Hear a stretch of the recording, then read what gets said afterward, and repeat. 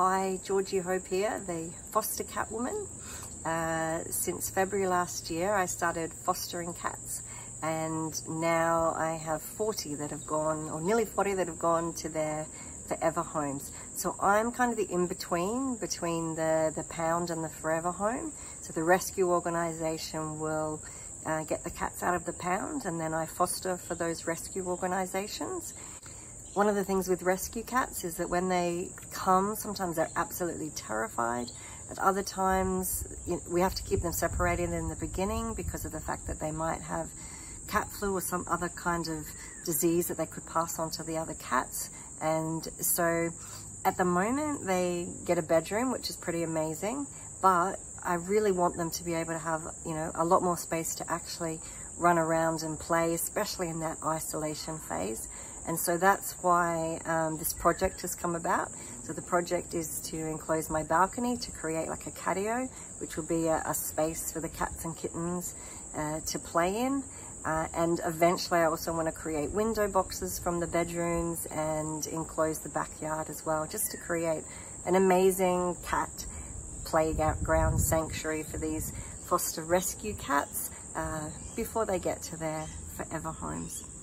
So if you're somebody who wants to help with that, that would be amazing. And if you end up being somebody who's going to come and see the cats in the catio when it's built, or come and stay even, then we are so much looking forward to meeting you. This is the area that I would absolutely love to enclose.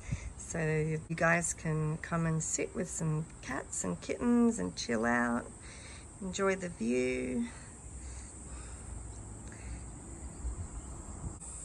Super cuties like this little dude. So gorgeous. Okay, so this is the rest of the balcony. Nice place to sit, some ledges for cats. There's a barbecue that's going. It's free if anyone wants it. And we're going to remove a whole lot of stuff here and make it a really cool kitty play area. We'll have a double door entrance here so that the kitties can't escape. Is hopefully from this bedroom where you can see Snickers having a bit of a sleep, create like a walkway thing so that they can come into the catio from there. And then there's an outdoor one down there as well that I can take them down to. So yeah, that's the plan. This is one of the rooms where I'd eventually like to be able to do the window box that can go down to the ground, and also go over to the patio enclosure from this room. And this is little Snickers. And so they've got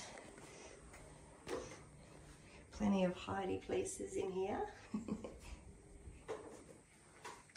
But it would be so awesome to be able to give them that extra room to play. This is the other kitty room. We have the beautiful Mia and Loki in here at the moment. But I would love to be able to have a window box as well for their room, and then eventually be able to enclose the backyard so that then they can access out there as well. The bathroom, which I use as a play area, come toilet, come... They love sleeping in the sink. Look at your eyes. Oh, so cute. So yeah, so they love playing in the bath with the balls and other toys. But what I'd love to be able to do is put a window box that goes down to the ground and out to the backyard from that window as well. Choose the overnight option. This is the room that you would have. Air conditioning. You can have kitties if you want in your area. We've got Zorro and Hunter here, who've now joined us from the bathroom. Some nice greenery outside. And then you have a cool light switch. And there's your ensuite. So we've got shower and toilet. When you come out of your room, the kitchen is there on the left and the lounge area there on your right. I will be downstairs the whole time that you're here, and I'll come in the back laundry door in order to feed and clean all the kitty litters. Oh, and here we have Zorro and Hunter again. Hello, dudes. And so from the lounge area is where you access the balcony.